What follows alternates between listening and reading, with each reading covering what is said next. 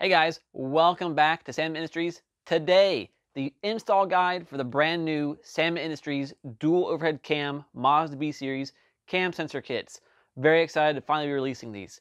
This, of course, being a 3D printed prototype we made 3.5 years ago, so we don't need that. What we do need, however, is this kit that you can buy right now from the festivastore.com. You should see a little link on the bottom on where to purchase this.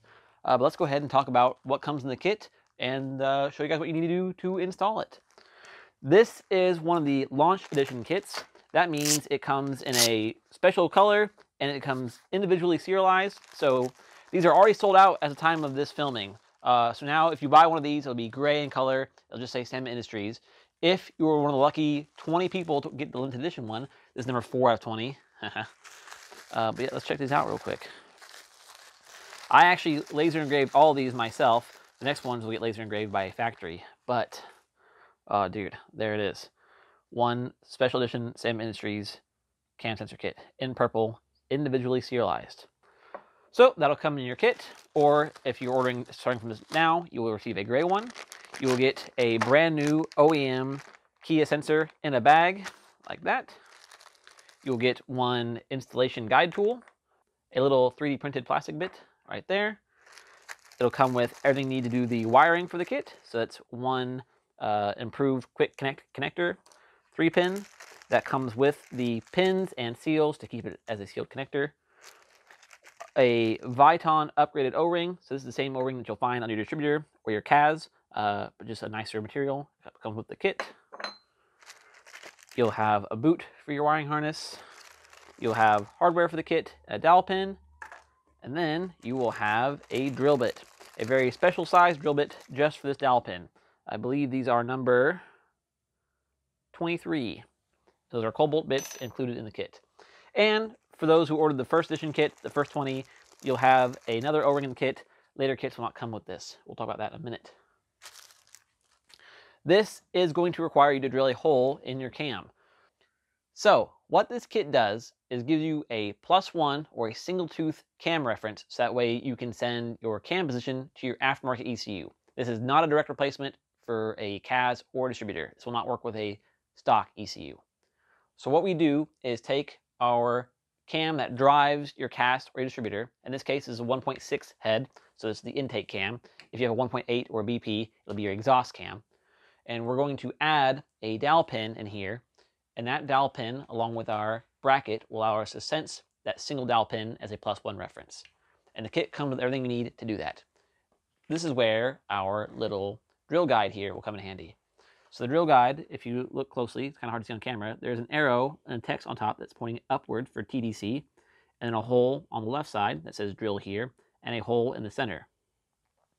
If you check your cam, you should have an alignment pin on the belt side of the engine. When it's pointing straight up, that should be at TDC. So if I flip this around right now, point a little arrow up at TDC, that should slip right in there, and it does. And you can't get this backwards. If you have it 180 degrees out, it will not slip back in the hole. So if it fits in, you have it correct. So if we take that little drill guide here and the drill bit included in the kit, if you use the middle hole, just stick the bit in till the tip just starts to poke out towards the end there. That is how deep the hole needs to be drilled. In this case, I'll just go ahead and mark our drill bit with a Sharpie to know how deep we're supposed to drill later. You can also use a piece of tape, or if you're super fancy, you can use an actual like drill stop. I don't have any of those, so the Sharpie's just gonna have to do. So there we go. I have marked our necessary depth on my drill bit. I can go ahead and chuck that up on our drill. So we went ahead and got our camshaft chucked up in the vise here with a rag to protect our machine surfaces. And then again, we line this up. I would not drill this in the head. This is sized so that you can put this in the cylinder head and drill it in the head if you wanted to, but you're gonna get little iron shavings inside your cylinder head and you're gonna have a bad time. So I would say don't do that. But now we have our mark. Our drill guide is in place. I'm gonna hold it down here. This should help you keep your drill bit nice and straight, and you're just gonna drill till your little mark stop meets up with the edge of that print. And this is pretty soft steel, so this shouldn't be hard, especially with these included drill bits, which are nice cobalt bits.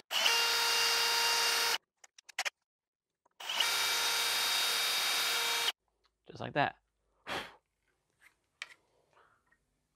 Now, you'll see there, got a very nice, properly centered, properly depth hole for our dowel pin, which I will grab real quick. So, from our kit, we have this little bag of hardware, should have 3 bolts in it, and that little tiny 4mm dowel pin. So I'm going to open him up and take the dowel pin out. And there we have it. You'll notice one end is rounded, so that's the end we're going to stick in there, just make it easier to hammer in. We just line him up with the hole. And then it should not press with just your finger. You want it nice and tight so it does not fall out. That's why I've drilled a very specific size hole.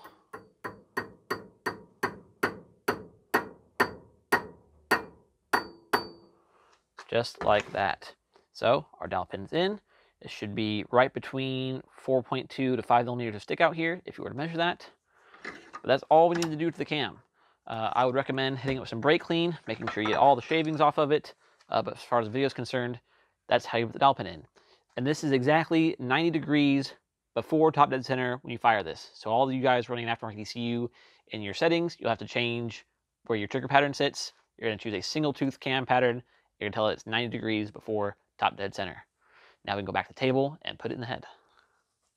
Okay, so we're back over here with the cylinder head. We've got the cam reinstalled. I just put 2 cam caps on it for now just to hold it in place. I went ahead and grabbed the calipers. We'll zero this out real quick. Make sure we're right about that 5mm mark, and we are at 4.95. I'm very happy with that. That is fantastic. So our dowel is in. We're done with the drill bit. I'll bring back our little hardware bag here. Next, we will want to open our sensor. And this is the extra step. So this is only for the people that ordered the limited edition ones, the purple ones.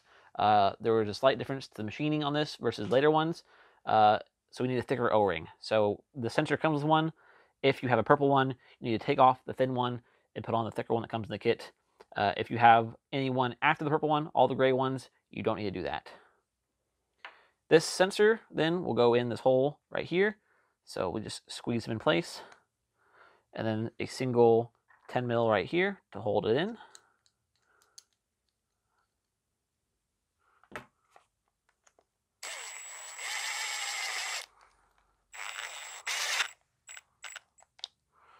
Just like that. We'll go ahead and put on our O-ring, which is again the same as the distributor or the CAS O-ring from the factory, but we're including nice upgraded Viton ones for everybody. That will sit on the head just like that. Then you will have your 2 short M8 bolts that came in the kit. You'll want those to hold it in place. The stock bolts for your distributor are more than likely too long since this is so much thinner, hence why we include the new ones with the kit.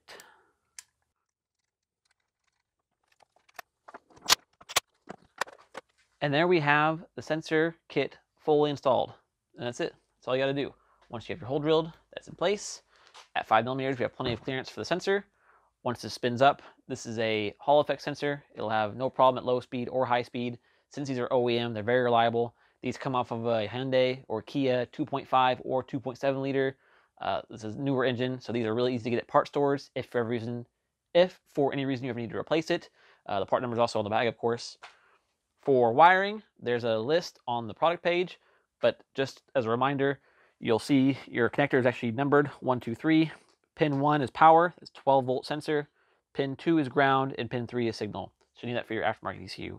And these are really nice connectors because they click in like that, and then they just press to unclick. So super easy to get on and off.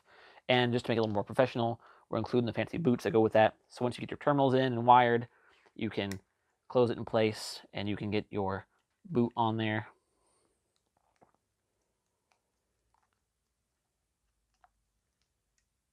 Like that. You end up with a nice, very professional looking installation. And there you go. That's a full installation guide for the brand new Samet Industries dual overhead cam Mazda B series cam sensors. We also already offer a crank sensor kit for all the front wheel drive G series based Mazda stuff out there. If you go to the store right now, you can buy a tone ring for the flywheel and a kit to help install a sensor on the transmission side. That way your crank sensor has a very high resolution 60-2 tooth wheel, and B, it's far away from any oil spills, it's far away from the belts, all your wiring can stay tucked away. It's a really nice solution. I like it a lot, and I'm currently working on adapting it to fit rear-wheel drive stuff as well. So keep an eye out in the future for any products from the Festiva store / Samet Industries, especially if you're on Miata stuff and you want a 60 -2 trigger wheel on the flywheel side. I'm working on that kit right now. I hope to have that released soon. We will definitely have a guide video for installing the front-wheel drive version of that soon. Until then, though, get this kit while you can. Link below in the description. Link should be also in the bottom corner down here somewhere. As always, thank you guys so much for watching, and I hope to see you next time. See ya!